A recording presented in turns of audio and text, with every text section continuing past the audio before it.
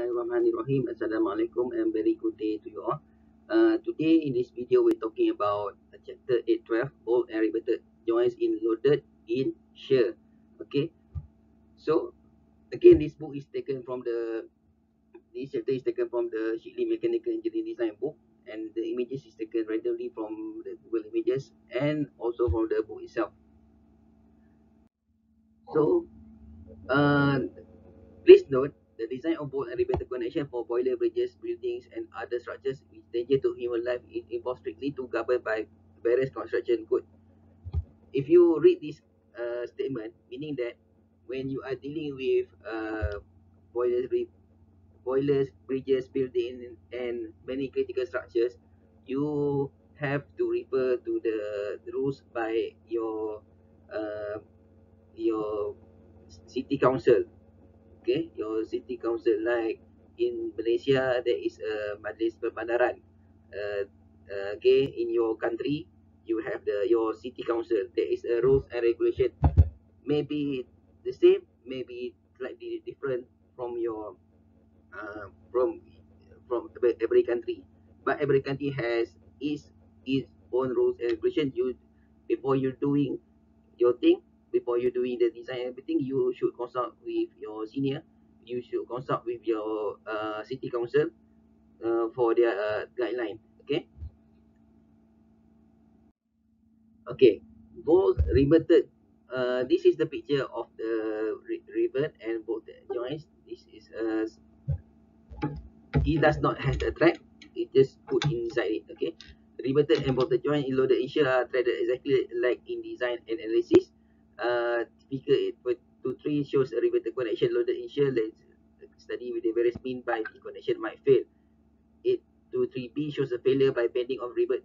Okay, so bending moment is probability m equals to m ft over 2.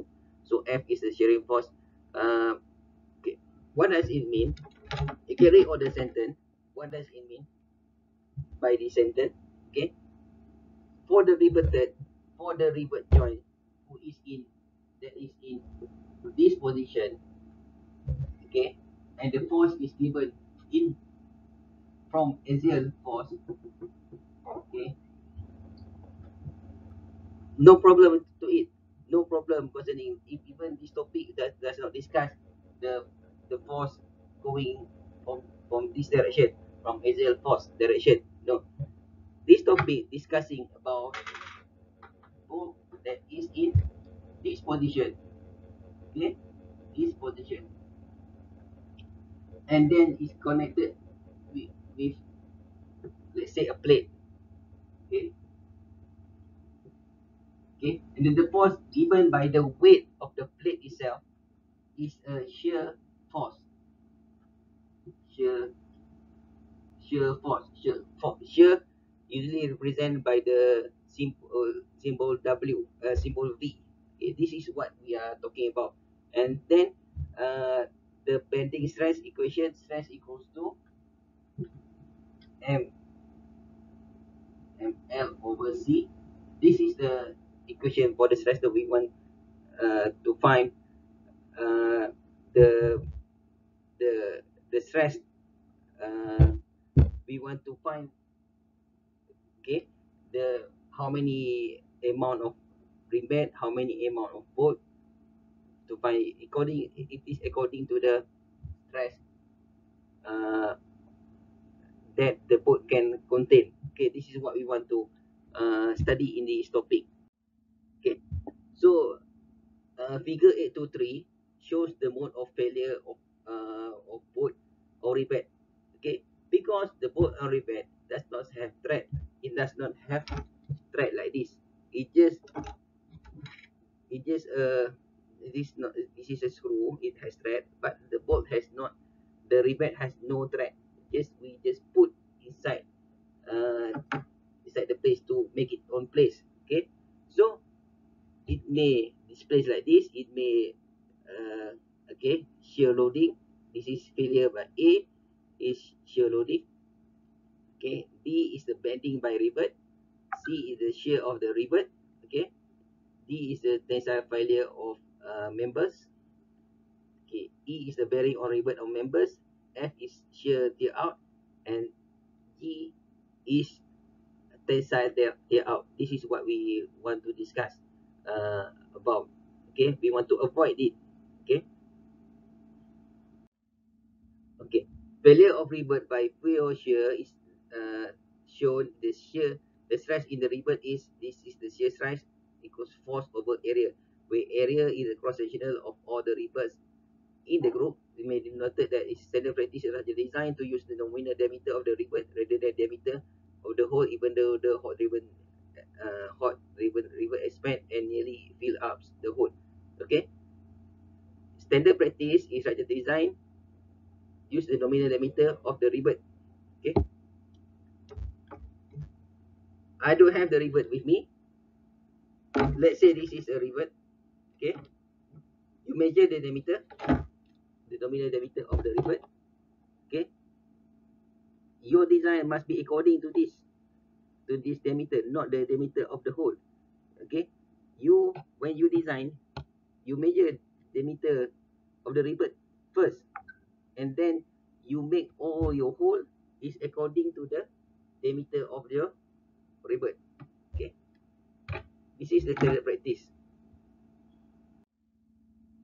Okay, rupture on connected members, rupture on one of connected members on place of pure tension is illustrated by figure 8 to 3D. Okay, this is the rupture of connected member where H is the net area of the plate. Area is reduced by amount of equal of area of all rivet holes. Okay, uh, meaning that when you are putting the rivet, okay, okay, stress equals to force over area. Okay, and then this is your plate. This is the area of the plate is L length times width.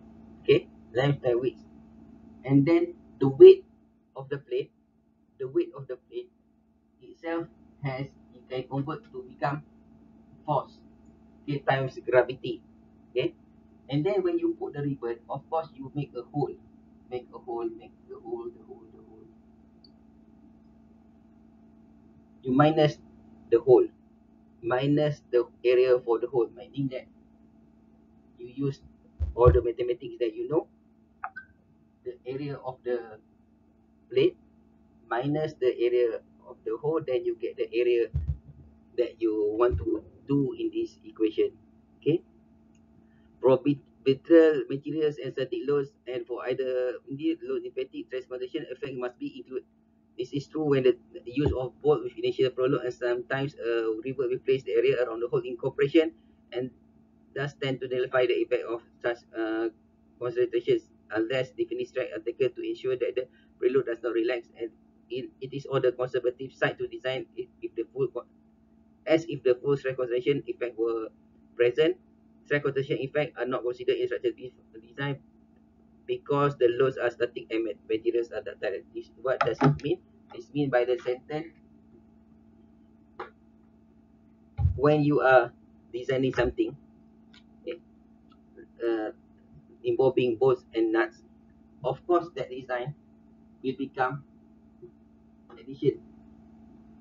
This is material A, this is part A, this is part B connected together by bolts and also connected together by bolt or by rivet. Okay, and then all have stress concentration, but if when you are tightened up tightly, two parts are tightened tightly, the stress concentration will be gone. Okay, not entirely gone, but usually doesn't matter. Does You don't bother to calculate the stress concentration because it become nullified. Okay, nullified meaning that it become like gone lah. Yeah. Okay. So this is the bearing stress. In calculating the area for it, figure 854, the design of course use the combination of bolt, rivet of bolts that give the smallest area. So illustrate the failure by crushing or calculation of the stress is usually called the bearing stress, complicated because distribution of load on the cylindrical surface of the rivet. Okay. This is the bearing stress. What does it mean by bearing stress? Okay.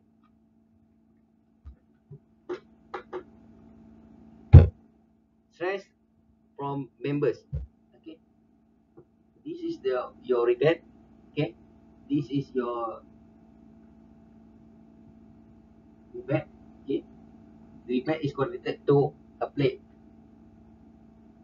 Okay. The point where bearing stress happen is this point, where the surface of the rivet connected to the surface of the plate.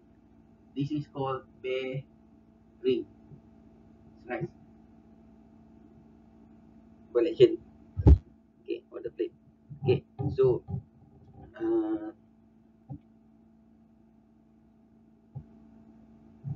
when you put the rivet, sometimes this portion will become bending. Okay, this portion physically you can see with your eye. This portion will become slightly bending. Okay, as long as it does not damage the whole structure, does not affect the whole structure, it is okay. And again, this is the edge shearing. In practice, for this failure is avoided by spacing the rivet at least 1/2 diameter away from the edge. Okay, so what does it mean? 1.5 diameter away from the edge. You want to avoid edge shearing. Okay, any part that have edges, these are the edges. Okay, where do you want to put okay, where do you want to put the rivet? Okay, this is the edge. Okay, this is the border. You want to put 1/2 diameter. Okay, don't put too near to the edge. It will become shearing. Okay, it will become shearing. If you measure the diameter, okay, this is diameter, you measure this diameter, put it is 1.5 diameter of that bolt. Don't put near. By the standard, you put 1.5 diameter from the edge. This is what you calculate. Okay.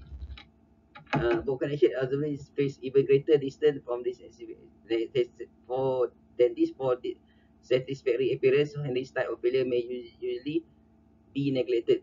So for user practice, you never see any design have the rivet put too near to the edge. So um, so don't make the mistake. Okay, don't make the mistake. You have never seen people putting rivet very near to the edge.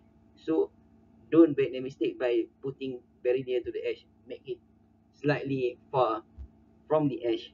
Okay. And analysis on rivets. In rivet joints, the rivets all share the load in shear bearing in the rivet bearing. Remember, other failures are participated by only some of the joint. In both the joints, shear is taken by clamping force, clamping friction. Bearing does not exist. Okay. Usually, analysis on rivet is on bearing on the bolts, bearing in members, shear of bolt, distinguishing between thread and shank, shear edge sharing, deciding, and checking member capacity. This is all the analysis on rivets itself. So that's all for this video. We see you in the next video on example 8.6. So thank you very much.